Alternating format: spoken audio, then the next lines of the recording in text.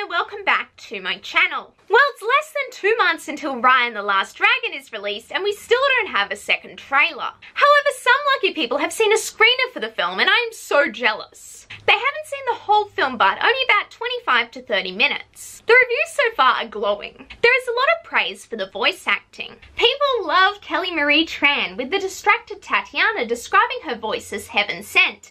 Additionally, Caitlin Booth said that her voice is lovely. There is also plenty of love for Awkwafina, with Eamon Jacobs stating that Awkwafina's Sisu brings an unpredictably fun energy to the adventure. Additionally, Amy Fulcher said that Awkwafina should be in everything. There is also a lot of love for Tuk Tuk. TheLaughingPlace.com said that people are going to fall in love with him, and Mama Vision said that Tuk Tuk is her new favourite animal sidekick. There is a lot of praise for the Southeast Asian representation as well, with Michael Lee describing the movie as rich in Southeast Asian representation. It comes through in its architecture, costumes, food, landscape, mythology, and weaponry. There is an implication that the animation for the prologue is unique, with the distracted Tatiana saying it gave her goosebumps. This is probably the sequence where the dragons sacrifice themselves for humanity. Additionally, people are confirming that the movie gives off an Indiana Jones vibe, as we thought from the teaser trailer. In respect to Raya's character, people are saying she is a combination of Mulan and Moana. Janine says that she has hints of Mulan, Moana, and Indiana Jones,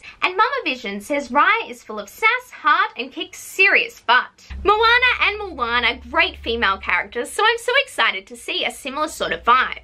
The reviews have also stated that the film will deal with the theme of natural disasters. Janine in a tweet says, "The themes of plague and natural disasters that should unite a world and doesn't feel painfully relevant, but Awkwafina does a great job lightening it up. I can't believe we did colonialism with Frozen 2 and now we're tackling climate change. People can't tell me Disney's for kids anymore." Because Disney loves to torture us, there will be some sadness in the film. Amy Fulcher said that there is of course some sadness, and that's just in 20 minutes. I think that Raya's father's gonna die, I'm calling it now. There was one interesting comment on Twitter that I was a little concerned about. Laura said, "I did recognise some of the other voices and not happy about it. This worries me that potentially some of the voices could not be Southeast Asian.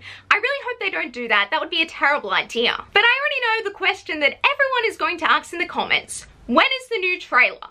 Well, according to the producer, there is an awesome new trailer coming soon. I think that we will get it before the end of the month on Good Morning America. Anyway, that's all for today. Please like this video if you liked it and please subscribe. It would mean so much to me. Bye now and have a magical day.